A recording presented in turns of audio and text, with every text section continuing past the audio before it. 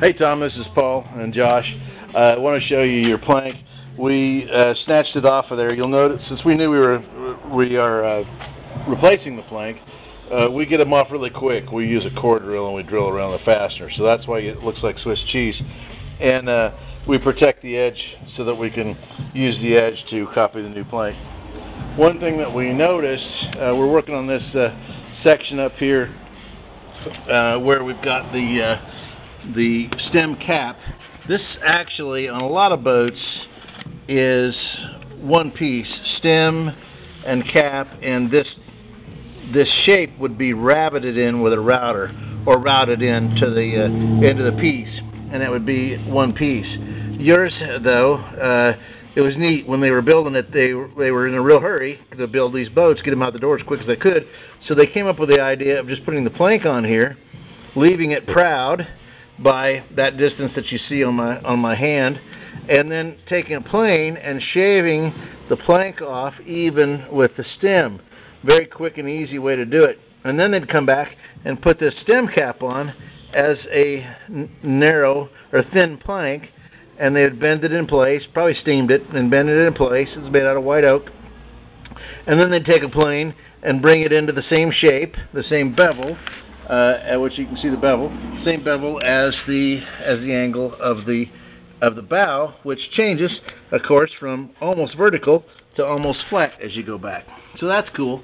And so this piece had been, somebody had run into something and damaged this piece. That was the reason for the epoxy. And the other thing that we're concerned about as we're going through this is most of these screws are just crumbling. There's an example of gosh, there's almost no screw left right there, and so just wanted to give you, oh, and here's some pieces that are crumbling off. So this is not normal. This is maybe some electrolysis, or maybe somebody had this boat in salt water, and there's some stray current, and it was in the, I don't know, it could be in fresh water and stray current. But we're a little concerned about that. What we're going to do, we've got a plan of action. What we're going to do is pull about a dozen fasteners from throughout the boat just to see if it's all over the boat or not. If it is, we've got two choices. You could apply the money that we've already got committed to this process towards a new no-soak bottom, or a cheaper and probably almost as good method. I don't know. We'll talk about almost as good. We'll talk about the value later.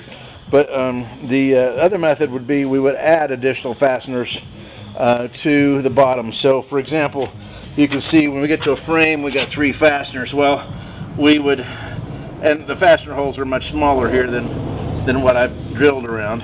But what we would do is we would go between and add new stainless steel fasteners, or originally this was silicon bronze. We can even add silicon bronze fasteners, but if you have no plans for salt water, there's no reason to go to silicon bronze, the extra expense.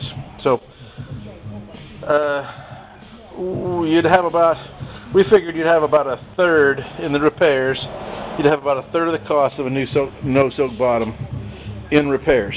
But you know what? That could last you a very, very long time, and probably the rest of my lifetime. Or at least the time I'm going to be in business anyway. I'm going to retire someday. But anyway, and the business will continue.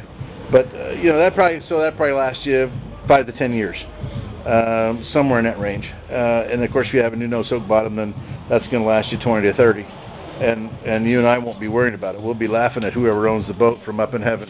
So anyhow.